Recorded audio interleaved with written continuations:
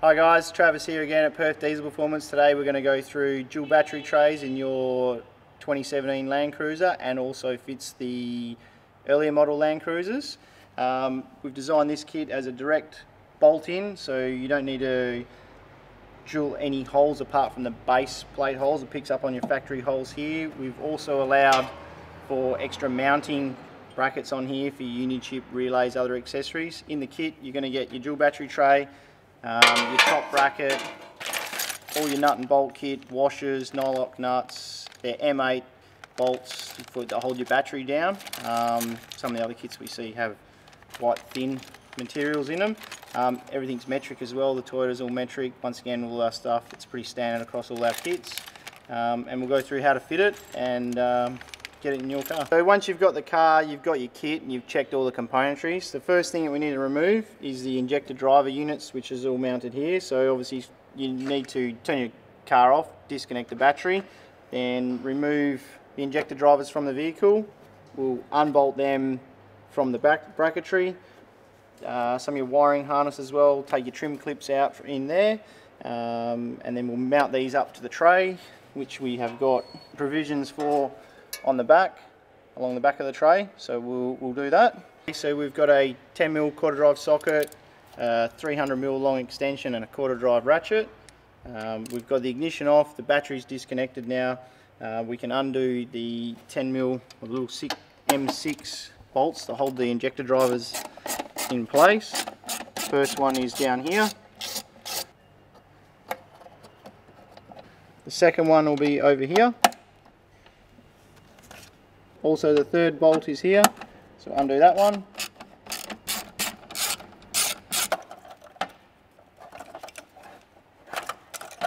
We've removed the drivers. We've gone to the workbench. We put the drivers on the battery tray. Now we're going to come back to the car.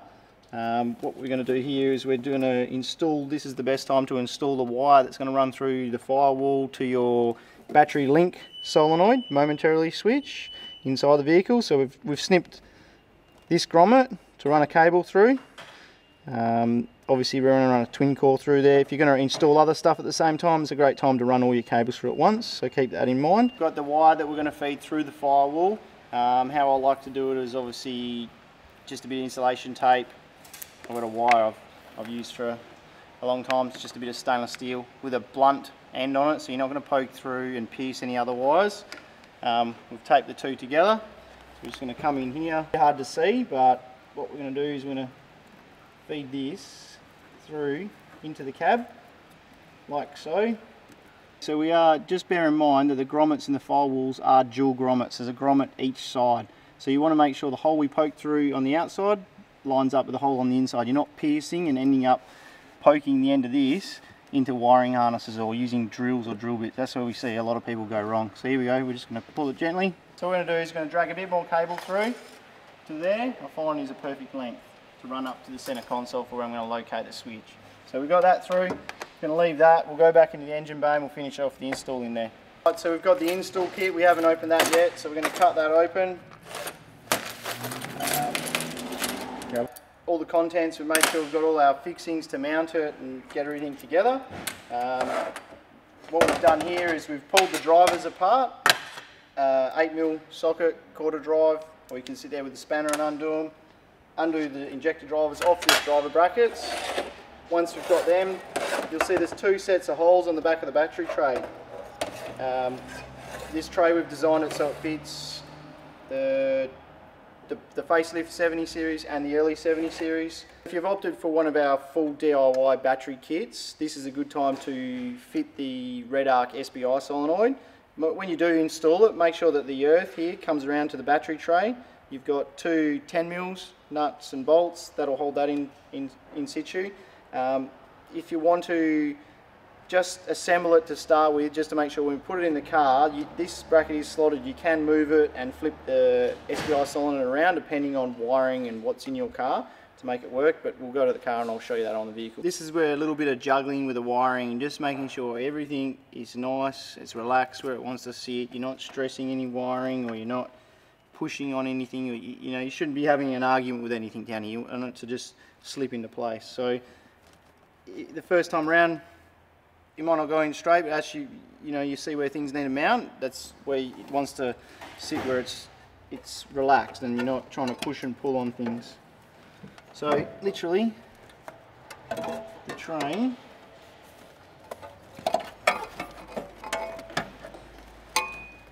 what you're looking for is these two mounting points on the side, and then what we'll do is we'll get the two shorter M8 bolts and we'll bolt them into the guard, or just start them loosely. We'll make sure it's all touching the floor, the inner guard nicely, it's not on one angle or anything like that, before you go marking or drilling any holes. You'll see once you've got these bolts just started in here, don't want to tighten them up with the spanner, as is the tray. You can see the tray will actually go up and down. The reason that is so we can move it up and down. The guard to the inner guard can always be slightly different from car to car. So what we want to do is the base, the weight of the battery is actually in the tray. So we want the legs in the tray to be on the inner guard. So that's why we've slotted that. So leave them loose. You're going to come in here. So this is where what we do is put your hand in here, have a look at the wiring, make sure you're happy where everything's sitting, because the next step is to mark and drill the holes through the guard, and that's going to be the sitting position of the tray. So where the mounting bolts go through the inner guard, you want to make sure that it's relaxed and it's actually firmly touching down. So, and you're not sitting any wiring, because the last thing you'll do is drill more holes in your car because you haven't aligned it properly. On a marker, we're going to mark the 4 locations that we're happy with, in through here, and then what we're going to do is we're going to pop the battery tray out, drill the holes, and then we'll do the final installation. The next step, once the tray goes back in next time, the tray stays in. So we don't want to do things twice. Put it back on the workbench, come over to the car where we've marked the holes that we need to drill through the bodywork. We've got a pilot drill bit, so we're going to drill 4 holes. Just make sure on the other side what you're drilling through, that you're not, if you've got aftermarket shockies, hoses, wires, there's not something mounted in there. Obviously factory there isn't, but if you've got other accessories, just be mindful of that when you're drilling through. Once you've done your pilot hole, 8.5, a clearance hole, we are mounting it with an M8, so 8.5. If you want to go 9mm, that's fine. We do have big washers. So once again, drill through your larger size drill bit. Once that's done, I'd prefer, or that's how we like to do it, is use a zinc rich primer, deburr the holes, zinc rich primer, let that dry, and then do your battery tray, come back and then reinstall it. Previously we did drag the twin core wire through into the cab for the momentary start switch. So we've got this loom here, we're just going to push it to the side and we'll connect it up to the SBI solenoid once the tray's in situ, or yeah, depending on which way you want to do it yourself, whichever works for yourself. Mark drilled the holes, we've got the drivers onto the battery tray.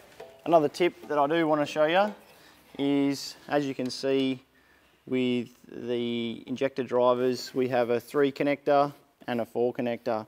What you want to make sure is when the car sits, when the tray goes back in that way, that the looms, you're trying to connect them to the correct drivers. Otherwise, if you need to swap them back around, they will swap over on the tray to get it to fit the way you've got the loom sitting.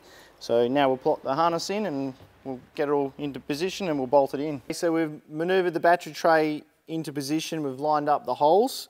What we've done is obviously started these bolts here loosely. We have put the earth strap onto here, so obviously when you bolt the tray and secure it, you can put your earth onto your battery terminal. So you've got 2 M8s at the front, 2 M8s at the rear, and 2 M8s onto the sides. They're all metric headed bolts as well. Also, once the tray's in, or when you're putting it in, you can secure your solenoid for your battery link, and you can leave the cables out of the way. That's all pre-terminated. All your wiring's been ran into the cab, how we had it before, so we can now put some zip ties and tie him out of the way. Yeah, we'll put the battery in, put our J-hooks in and clamp it all down. If you've gone for the full battery installation kit, which will come with the redarc, BCDC, with the solar ready, it's all terminated, bolted on there, all your fuses are on here, and then obviously these cables here to program the BCDC so we can give you a battery profile. Pretty much what we do, it's all assembled as is. We'll come over to the vehicle. There's a little cavity through here, so we're just going to feed the cables through, fuse holders, everything. So what we're going to do is we're going to undo the 12 mils here.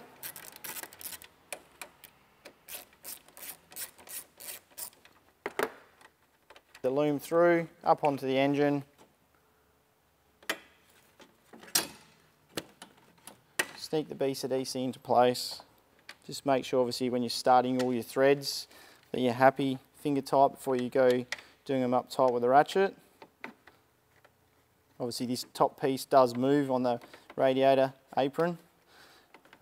Secure all your wiring. The bracket all bolted into position. This tab here is if you had the earlier BCDC that needed the solar relay. You can mount the relay onto here, and your Anderson plug here is for your solar blanket or panel, whichever you want. Just make sure all your cables are, you know, it's nice, it's not going to rub. Obviously we use a full loom heat shrink with a resin in it, so it's very robust. It's all secured nicely, so that's fine there. So we'll come around the other side now and we'll run the cables over to the battery. We've got the late Landcruiser or the early Landcruiser, we've got both models covered. Earlier Landcruiser, we'll keep the fuse holder in our loom, which you'll see here. So the fuse is in there under those two nylock nuts. That'll bolt, line it up, drill 2 holes, nut and bolt it onto your fuse cover. This will come directly onto your battery terminal here, because you will not have this fuse block here. With the newer style Landcruisers, you're obviously going to have a fuse distribution block on top of your terminal. So what we'll do there is we'll undo this, 8mm here, and we'll go direct onto the battery. We won't require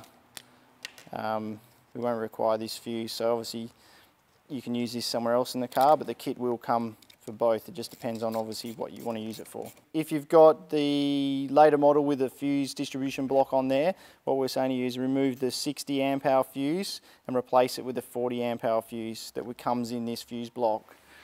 Because with the BCDC 1225, they require a 40 amp fuse.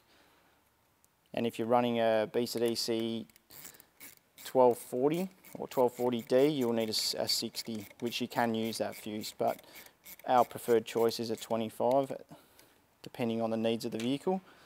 So now we'll come up.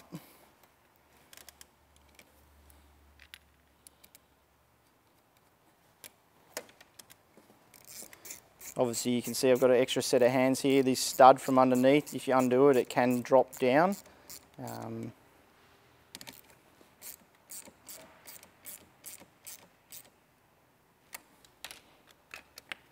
We're at the point where we're literally going to put the battery into the vehicle. So what we just want to run through, the second fuse holder will sit and bolt onto your battery carrier. So around the other way. We'll come and it'll bolt onto there and it'll sit nicely along here, which we'll show you on another car. This here will come around onto your positive terminal. So that'll be the BCDC power supply circuit. The shorter lead here obviously will go to the positive inside the battery tray. We have made the battery tray and the wiring configuration with the positive to be at the rear, and then obviously the front loom, how that'll come along.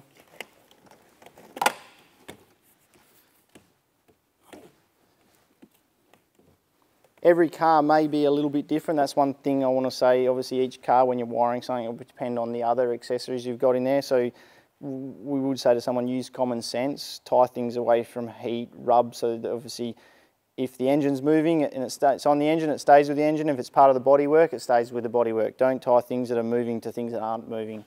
And then obviously this positive up here is going to come straight on. You can turn this around, pull this fuse block off, pop him straight underneath of this 12mm, get a nice good termination onto your main battery. Then the same thing with your earth point here, we've used it onto the body earth. That'll come around here, straight onto your battery earth. 2 J-hooks, nylock nuts, washers, they just clip into your battery tray, and then obviously they're going to hold the battery down. Sometimes it might be an idea, a little trick is to put this one in, a little bit of masking tape, insulation tape, just so when you put the battery in, you're not trying to fight with it and this falls down the side and you're trying to get it back up. Same thing with this. Look, another little tip, you may need to maneuver the air conditioning hose, this mount, just a little bit, not much. It just depends obviously on the installation and that is an aftermarket, so to say, on these cars. They don't come factory, so they can be all slightly different to one another. But that's one thing, just keep an eye on. I mean, look, once again, you use a bit of common sense when you're installing it. Make sure that you're not going to have things that are going to rub through, or you're not fitting something that's going to cause problems. So that's what I say, when you tie it back, you may have to fit something twice, but just make sure you're happy with it when you leave it in the vehicle. So then you'll have no problems when you're out on the tracks. So we're at another car that we've already previously done. We can show you, obviously, the battery's installed. As I was saying, the fuse holder that runs the BCDC is mounted here, comes around on your positive terminal. Battery's got your 2 J hooks, your little M6 bolt here that ties this back to it. This car's obviously been fitted out with, you know, winches, the battery isolation, catch cans, fuel manager, all the other things we do as well. As you can see, it's a nice, clean, finished, tidy finish, and you can see where everything is, and it's well accessorised, but it's still nice and neat. Fuses here. Your battery link fuses down the bottom, down the back here, which any of this stuff you really shouldn't have any dramas with. If you do, it's mainly because someone's put battery terminals around the wrong way. You should never really actually have any problems with that sort of stuff. So okay guys, so inside the cab, what we've done here is we put a battery link switch. If you turn your park lights on, the light illuminates, so in the dark at night, obviously you can see where the switch is. When you hit the link battery momentary, you can see it joining. So in the event of a flat battery, you can hold this down with your left hand, use your right hand on your key switch on your ignition barrel, start the car. The problem we see a lot of guys, if they do have this option, it is on, this option here is on the right hand side, so now you're trying to hold the switch down over here and then crank the vehicle. The other thing we see is it isn't a momentary switch. Problem with it not being a momentary switch is you accidentally leave it on, you drain your batteries, having a bit of a party, fridge is running, you wake up in the morning, oh, I got dual batteries, the car will start. Well, you didn't realise I had it linked in, and now your batteries are flat. So it's a bit of get out of jail card. Guys, thanks for watching the video. If you think this kit's for you and you're after that, you can find this on our online store. It's www.perthdieselperformance.com.au on our website, or alternatively you can shoot us an email. Once again, I do say the kit does come with a full comprehensive instructions and our support with our products as well. So we've tried to put together a kind of comprehensive battery kit design of customers' feedbacks, what we see is being done wrong, and how we can help you guys get the ultimate setup into your new Landcruiser. Thanks guys.